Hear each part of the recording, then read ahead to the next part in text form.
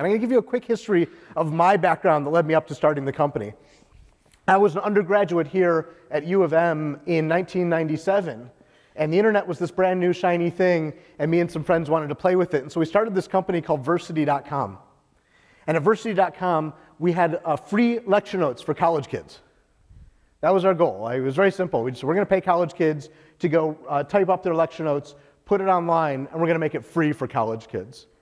And we ended up raising money from venture capitalists. We raised an angel round first. We grew it to 7 campuses in the Big Ten. And then we raised money from venture capitalists, and we expanded it to 200 campuses nationwide. We had over 10,000 college students working for us at the height of this service in 99 and 2000. We employed 10,000 college students transcribing their lecture notes. And it wasn't sort of crowdsourced, everybody just go do whatever you want and let the best stuff rise to the top. We actually employed and paid everybody $500 a semester, roughly. And so we had this quality control problem. We said, how do we know these notes are any good? Like, we don't want college students failing their courses because we didn't have any quality controls built in.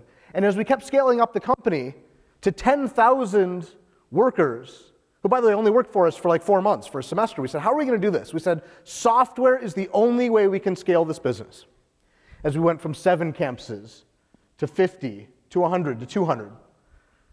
Software is the only way to do it. So we built this intranet. We sort of had all these metrics that we collected about every course, right? And you can see this is actually a screenshot from 1999, so the browser looks really crazy, right? But there's a screenshot. For every note taker in our system, we had all these metrics, like you can see up there. When did they log in? How many notes have they done? What percent of their notes were submitted on time? What percent were past due, right? So we had these metrics of what does quality mean? You submitted them on time, within 4 hours of the end of the lecture, right? And we had note ratings, like the users could rate the notes and stuff like that. So we said, what is quality? And we said, okay, how are we going to manage these people if they're submitting bad quality stuff? Well, we have a campus manager on every campus. It was usually a grad student who managed 50 note takers on the campus. And we made this robo-manager tool, we called it. So on the right-hand side, you see here, the software took all these metrics and recommended what a grad student should do to manage their 50 employees. And they could manage these 50 employees in about 5 minutes a day. We completely automated the task of managing these college students. And you could see it would tell you whether you should send them an email, it like auto-selected the radio button.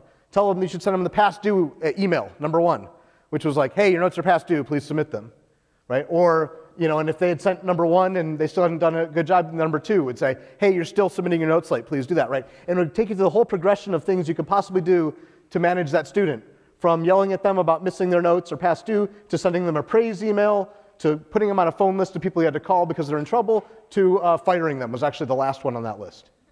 And it automatically recommended the right action for every student in the system. It was pretty cool, right? And so we had this whole system with 1 click, a manager could manage 50 college students. And the amazing thing is, as we scaled from 7 note takers all the way up to 10,000 note takers in about 12 months, every time we expanded, the quality as rated by our customers got better and better and better. And this was my first experience building software that did anything remotely like this. But it led me to this conclusion that software is how you can scale.